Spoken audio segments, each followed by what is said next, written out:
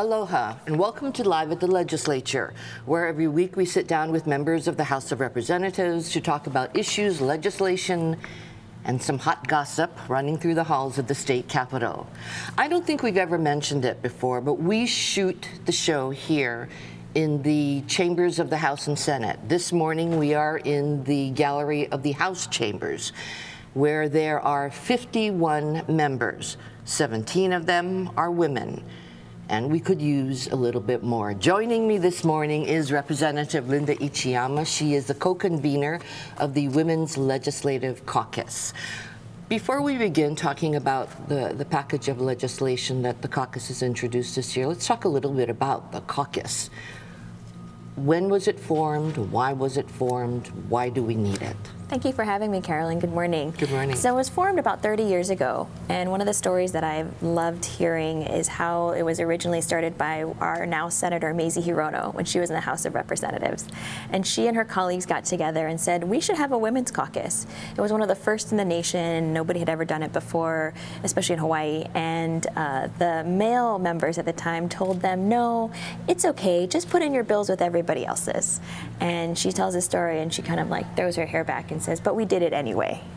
Good for her. Good for you. Yes, yes, which is a good thing for all of us. So let's talk about the package this year. What are the key or priority bills that we're taking a look at? So we have a number of priorities in our caucus package. One of them is violence against women. We have a number of bills that deal with domestic violence. One, for example, would reduce the number of unnecessary delays in the TRO, or temporary restraining order process, which is so often the first steps that a victim will take in order to protect herself and her family. Another issue that we're looking at is violence against women in the workplace and equality in the workplace. So we're looking at making our employment discrimination laws apply not only to employees but also to interns, which we know are often young people just starting in the workplace and often more vulnerable to harassment. So I noticed that the issues have been like violence against women, workplace abuse. That seems to have been the issues you've been tackling for at least the past 5 years. Yes. And I think that's reflective of the priorities of the members of the caucus. We're a bipartisan group of female legislators, both the House and Senate, and every year we vote on the priority bills that make it into the caucus. We only are allowed 10 bills in our caucus package, and the bills also need to get 75% support of the caucus members. So it's a pretty high threshold. So do you all have a say in what you would like to see in the package? Exactly. So members, as well as the Women's Coalition, submit bills for consideration, and then it's the members of the caucus that vote on it. Well, since the caucus was formed back in the 1980s, and here we are in 2020, and I know you're young. You've only been here just a short time in your life, but have you noticed any difference? I mean, is there movement being made? I think so. I think it's painfully slow, but we are making progress. And one of the great things about being a co-convener is I get to look at the history of what the caucus has done. And so, for example, roughly about 20 years ago, in the early 2000s, we passed a law that allowed public breastfeeding. And now in this day and age, we don't think twice if a mother has to feed her child when she's grocery shopping or at the mall, and we take it for granted. But in that day, there were op-eds. There was a lot of opposition to allowing women to breastfeed in public. Are you seeing that kind of reaction, or have you seen that kind of reaction to bills that we've been taking a look at, say, for the last 5 years? You know, I think that is a reflection. So the answer is no, not as much. And I think that's a reflection of how our society has changed and evolved. I still think, though, there's a lot of work for us to do. This year, we're actually celebrating the 100th anniversary of the women's right to vote. But as you mentioned, women make up roughly about 1/3 of the entire legislature, when we are more than half of the voting population. So there's still a lot of work to do, especially when it comes to women in government. Are there, I think there are a couple of, I believe, resolutions or maybe even a bill in this year's package that sort of addresses the issue of access for women to get on boards and commissions or things like that? Yes, exactly. So often the way that women get involved in politics is first by starting to volunteer for one of our boards or commissions. And so we have a resolution this year to ask both the legislature as well as the executive branch, because the governor makes appointments as well to these boards and commissions, and to state judge positions to look for more gender equity and parity. And so we've asked our boards and commissions office to say how many female members are there versus male members, and how can we get more women to apply to those positions. I see, you know, your package is legislation. Can we legislate our way to equality? Or is there something more, something that government can't do, that we have to change ourselves? Sure. So I always tell people you can't legislate common sense. And I sometimes feel like when we're talking about equality, it should be common sense. But I think that, you know, sometimes in order for society to evolve, we need to have policy changes. And so that's some of the things that we're taking a look at this year. What would you like to see the number of, as I said, 51 members, 17 women. What would you like to see the female number grow to? Well, I would love for us to be like some of the legislatures on the mainland where there are more women than men. If we have that happening on our county council levels, for example, on Maui, there are more female county council members than men. And I think that the more that we encourage women to get involved in government and politics, the better. Okay. We've got about a minute or so left. So let's talk a little bit specifically. Is there a particular bill or two in this package that you personally feel strongly about, or is more of a priority for you personally than the other bills in the package? One of the bills I've been working on personally is a bill to address commercial sexual exploitation of children, or child sex trafficking. We really haven't had a statewide policy discussion about how to address this issue. And a recent study by Child and Family Services revealed that 1 in 4 of their clients had experienced trafficking at some time in their lives. So we know that it's happening in Hawaii, and I think that we need to elevate it and the level of discussion so that we can address it better. Well, great. Is there anything that I've left out asking you that you'd like to focus on? I'd love to invite people to testify and submit comments on our legislative package. They can find out more on our Facebook page. We have a Hawaii Women's Legislative Caucus Facebook page, or they can use the Capitol website and track it by the keyword search. Okay, great. Well, thank you for joining us this morning. I mean, we're celebrating the 100th anniversary of the year to women's right to vote. We'll see how much further we can get along before I make. Thank you for joining us, and thank you for joining us for Live at the Legislature. We will see you again next week. Aloha.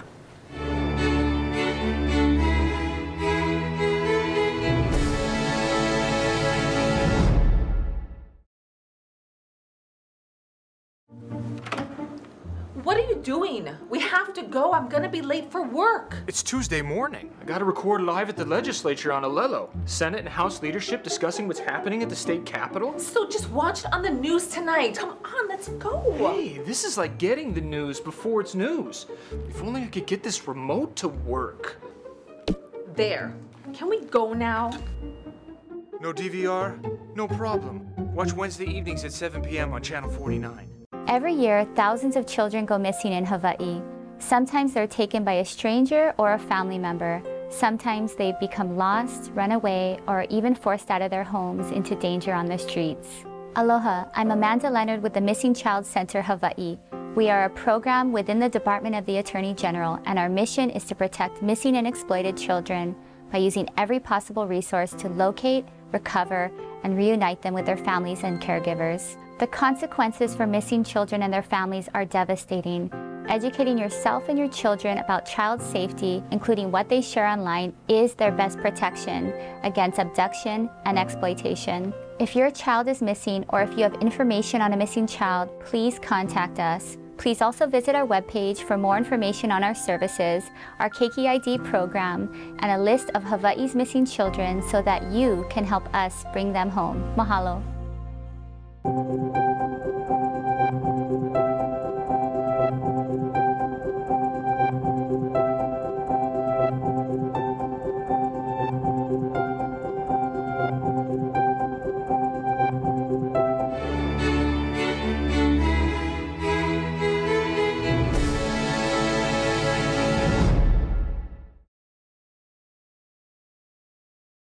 Aloha and welcome back to Live at the Legislature for our weekly Senate segment.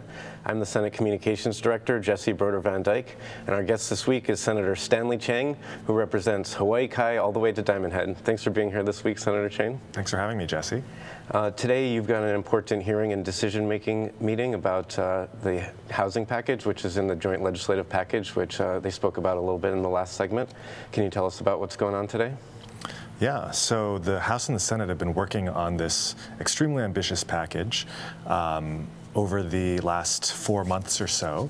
We've gotten to the point where we have language because of some of the innovative ideas, because we're breaking the mold on some of the issues.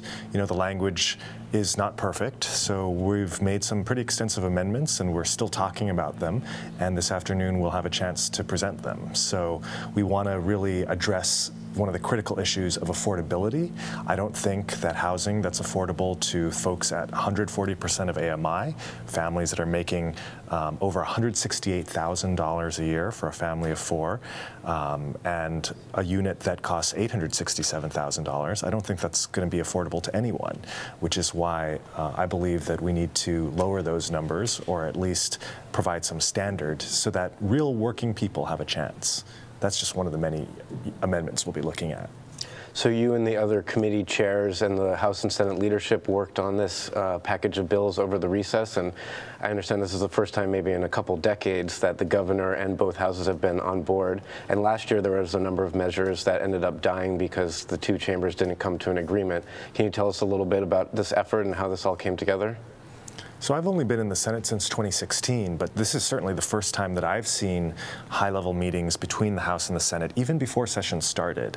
And just to talk about the housing aspect, Senator Schatz, United States Senator Schatz, was actually very active in convening the state level, the county levels, both the legislative and executive branches, to come together and really bring forward all the ideas that we had to end the housing shortage, to move the needle in a politically realistic way.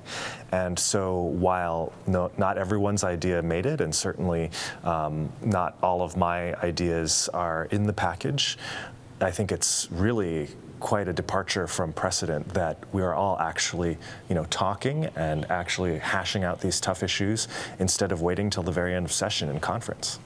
And this was inspired by the reality that it's very difficult for local families to remain in Hawaii. And in fact, we've had population decline in recent years because it's so difficult for people to own a home and make ends meet. So tell us a little bit about how this package is going to help people in those situations. Yeah. Well, I think the centerpiece of the package is the 99-year lease idea. If you've heard in the paper or in the news over the last couple of years, we've been talking a lot about the Singapore model of public housing, and that entails the state building condos on state-owned lands near rail stations, selling 99-year leases on them at a very low price, maybe as low as $300,000 a piece, to Hawaii residents who would be owner-occupants and own no other real property, with a number of other conditions. But in this nation of Singapore, we have 82% of the population living in public housing.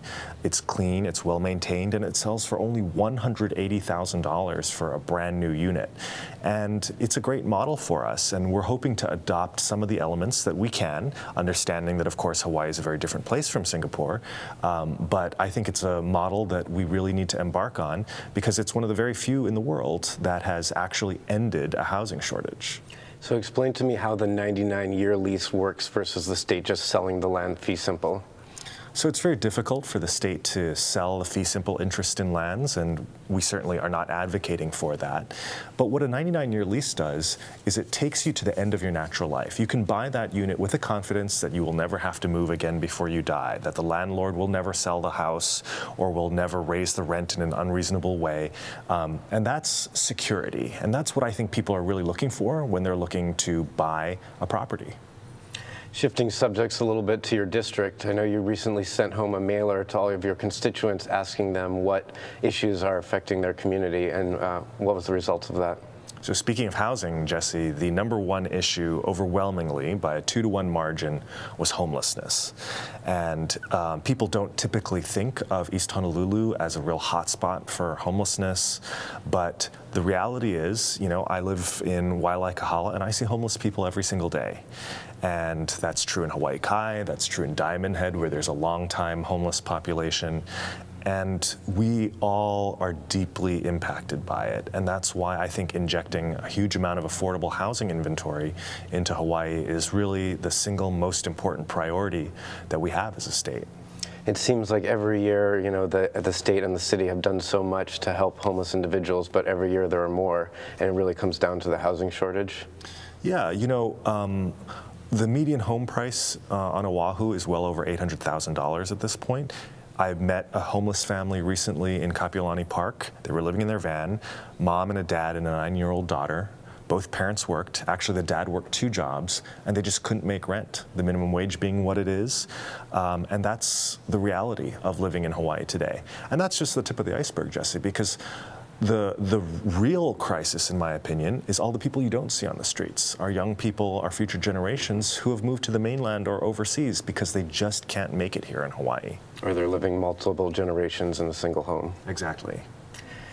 Your district stretches all the way from Hawaii Kai to Diamond Head, and inside of your district was the terrible incident that happened a few weeks ago on Hibiscus Drive, where we lost 2 police officers, where the suspect was a mentally ill individual who had been contacted a number of times but refused to get treatment. That seems to be a big problem, where individuals who refuse treatment continue to cause problems to their community and themselves. What can we do about that problem? Yeah, that's a really tough issue. And it's not easy because, you know, people who refuse to receive treatment in this country, we have freedom, and it's very difficult for the government to compel people to receive treatment. I'm really encouraged that there are a number of bills that are on the table this session. Last year, there was a community-assisted treatment program for a lot of our homeless individuals. Another one of the initiatives that I'm really excited about this session is to increase the number of therapists and psychologists at the University of Hawaii campuses. In this age of mass shootings, of suicides, I think it's really important that our young people who may have mental health issues have access in a really easy and ready way to mental health therapists. Well, thank you for that, and it's an effort I know a lot of people in the legislature and our community are working on. Thank you so much. So this afternoon you have your hearing and decision-making in your housing committee. That's going to be this afternoon. It's going to be live on Olelo. People can tune in. And any further information about that hearing? Yeah, so we'll be doing our decision-making not only on that joint package bill, but we'll also be doing our Aloha Homes package, which is a very fleshed out, comprehensive package. I tell people Aloha Homes are affordable housing plan based on the Singapore model. It's not like a fruit salad where you just pick the mangoes and the kiwis and the cherries and then leave the rest, or your favorites. You know, it's like a Jenga tower. You remove one element and the whole tower could come crashing down. And we don't know what that element is, but hopefully it will serve as a guide to the agencies and to the state as we roll out a really well thought out affordable housing plan. Well, thank you so much for being here today, and good luck with your hearing and decision making this afternoon. And this episode will replay this Wednesday at 7 p.m. and we'll be back here next week, Tuesday morning, for another episode of Live at the Legislature. Thanks so much, Senator Chang. Thank you for watching.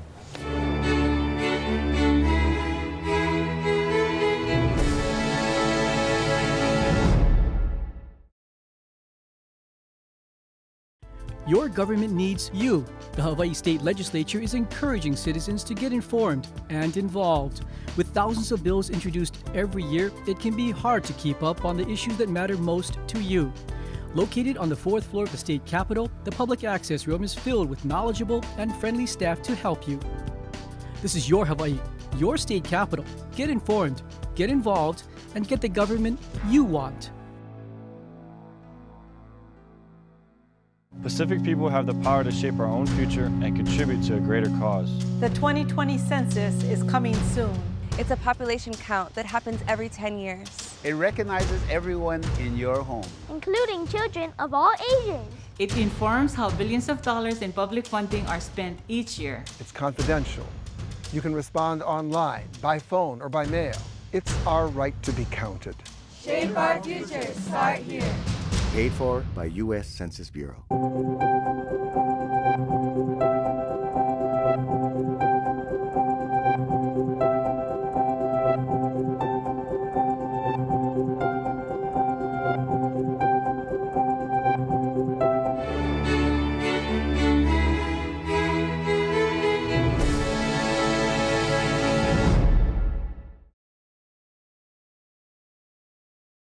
Aloha and welcome back to Live at the Legislature, where every week we sit down with reps and senators from the legislative minority to talk about issues running through the state capitol. Joining us today is Representative Gene Ward. He is the minority leader representing District 17, Hawaii Kai and Kalama Valley, and he sits on the committees on health and water, land, and Hawaiian affairs, which will be our segment for today. We'll split it in two based on these two committees that you're on. So we'll start off with health. This week, because of coughing like that, we should assure people that the coronavirus is being taken care of. There's no worry to be concerned about it. The Lieutenant Governor has given a briefing. 27 people are in quarantine. Only one actually from Hawaii who actually possibly contracted. The other are voluntary. So those of you who are alive, those who are looking live at the legislature, be assured everything is under control. But otherwise, we have the Red Hill fuel tank issue that we're going to be hearing as we speak, actually. So going back to coronavirus, I think you were in the news last week after a tweet in one of the hearings after the info briefing. So tell us a little bit about that, and then I guess the progress from the hearing that you were in to, I guess, to what you had mentioned about the Lieutenant Governor. Well, you know how fast information travels. Basically, it was in the Health Committee hearing where Bruce Anderson front-loaded, interrupted himself and said, oh, by the way, we've got 2 Chinese at the airport who have been seeking asylum. And immediately I thought, well, is it biological or is it ideological? As you know, we in Hawaii are probably the biggest asylum destination for Chinese nationals, which I didn't realize, but now it was because of probably the biological, maybe with a combination with the ideological. And as we speak, we still don't know what it is, but they are in the detention center, which suggests possibly maybe more political than otherwise. So I tweeted that out, as I do with a lot of important issues. People picked it up, and the media was calling me like, hey, I'm not a go-to guy with CDC credentials from Atlanta, Georgia. But it's where people didn't know and then appreciated to be kind of apprised of what was going on, because we have been designated as one of the 7, now one is the 11, and I push back on that because I think with 50% of our visitor industry as the solution for our economy is based upon 50% of all the visitors that come here, 10-point-something million. We can't afford to have a crisis. We can't afford to have, hey, don't go to Hawaii, they got coronavirus. So my sense was, and I pushed back at the White House as well as the RNC, get Hawaii off the list. By then, all the water had gone under the dam. We were one, and strategically, yes, we're in the Pacific. But because our economy is so fragile, we have to be very careful. And I just wanted to assure people as starting out, the coronavirus is under control.